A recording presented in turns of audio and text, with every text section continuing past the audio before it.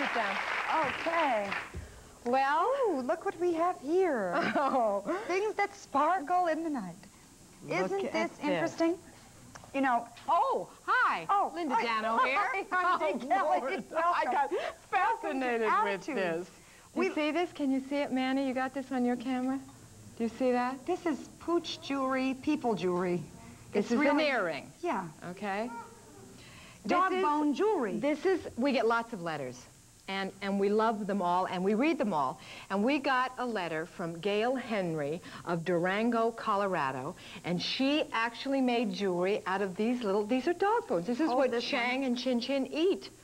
Oh, this is a pin. Right, and I'm putting the earrings on. This is a pin. Are you? Yeah. You have it on? Look at that sparkling, yeah. The only problem with these are that, in my house anyway, if this was sitting low enough on a table, Chang would have this wolf down. And that would be the end of your earring. You know what I mean? This is kind of fun, actually. She painted them gold, and she put little diamonds on them. Hey, Gail Henry of Durango, thank you, Gail. Colorado. That's very fun, really. We like all this stuff. So write to us and send us your ideas and things you're doing, and we'll put it on the air. That's how we found out about it. You wrote in. Great.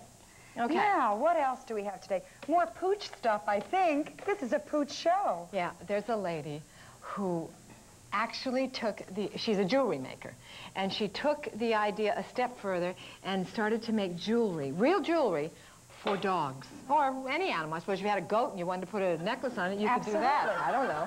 Anyway, she's here today, and she's going to show us her kind of jewelry. And what else?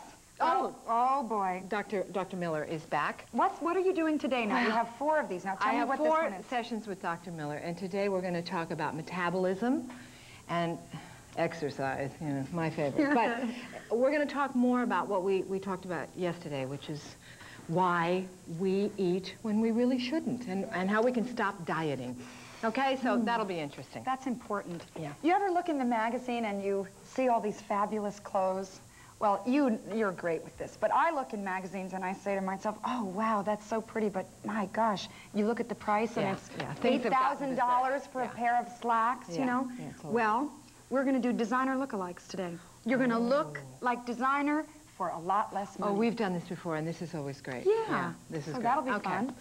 You want to meet our first guest, everybody? They're nice. Nice people. Nice people. They are one of those Hollywood couples who work together, play together, and actually enjoy doing all of it.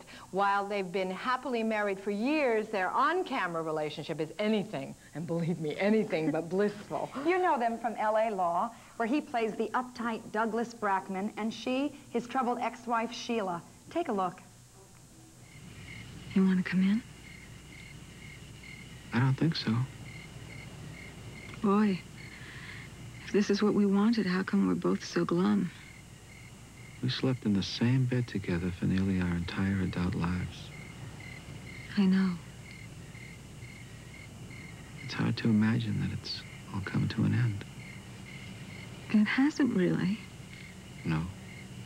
We have kids. That'll give us something to fight about for years. You're right. I like that. Please welcome Joanna Frank and Alan Rachins.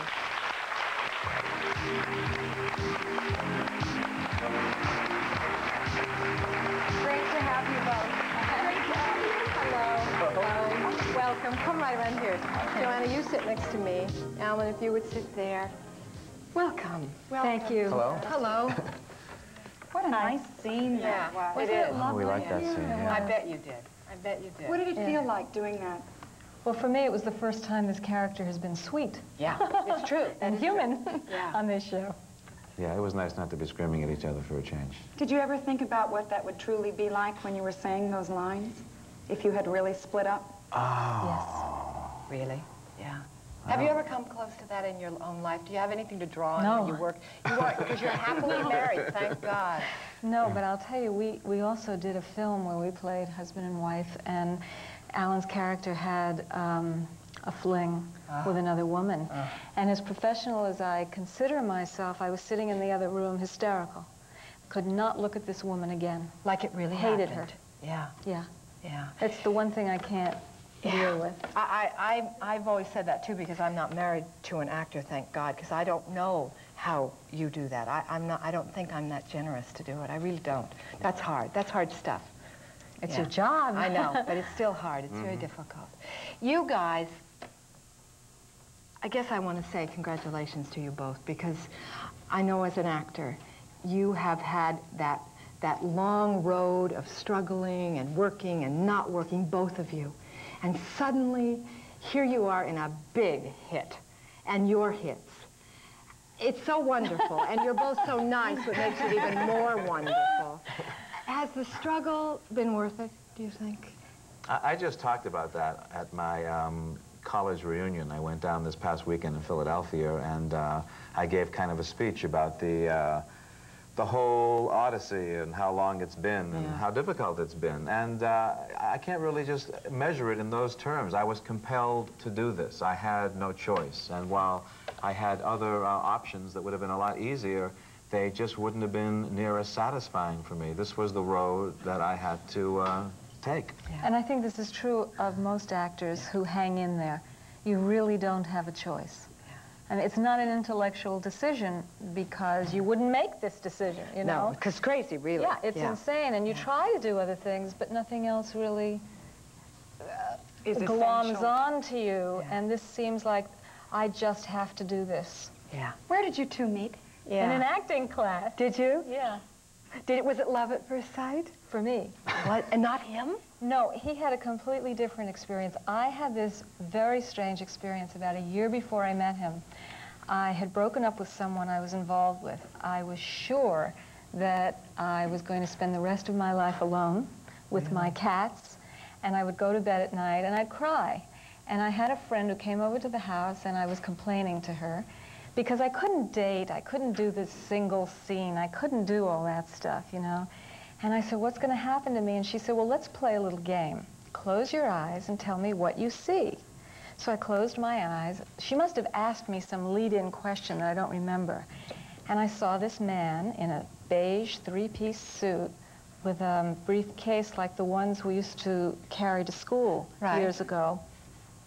He had a certain kind of shoe on. I knew it was in his bank account. I knew everything about this guy except his face. And a year later, I walked into this acting class, and he was there in the three-piece suit, the briefcase, the shoes, the works, and the face. And I thought, this is it. This is the guy. I'm going to marry him. And what did you think, Alan? Well, it was a little... Can I say hello first before we get married? Women are like that, aren't they? Put the briefcase down and said, I had just broken up with someone, and I was not ready to just jump into something again. I just needed a little time first. And it turned out just some time evolved, because I had some business in Boston that I had to take care of. And when I came back from Boston, there were these a cappella singing messages on my answering machine. Truly. Aggressive Joanna. You know, aggressive. But you know what happened? You know, I'm not aggressive at all. And I went over to the woman who brought him into this class, who knew him. I said, I don't know what to do, but I have to meet this man. What, you know, will you introduce me? And she said, don't be silly. She said, just go up to him and say, look, are we or aren't we? And I said, I can't do that. Yeah. And she said, well, then don't bother me. I mean, she didn't want anything to do with it. So I was kind of thrown into this position of having to be assertive, which I had never been. And so I did say to him, I'm very attracted to you, and would you like to have a cup of coffee? What a great idea. What a great idea. It paid off, didn't it? You were talking Finally. Boston. Yes. Is that where you're from? I'm from Brookline, which is a suburb right outside of Boston. Oh, it's pretty there. And your parents, were they pleased with your going into acting? Because college was not acting at school at first for you. No, it was the Wharton School of Finance, and there was a family business, and that's what my father wanted me to do. So he was, I don't want to say distraught, but he was very disappointed when I left that school to go to New York for acting. Took a lot of courage. It's really tough. You guys have trouble, or do you just love the scenes where you get to fight on camera? Is it hard for you at all?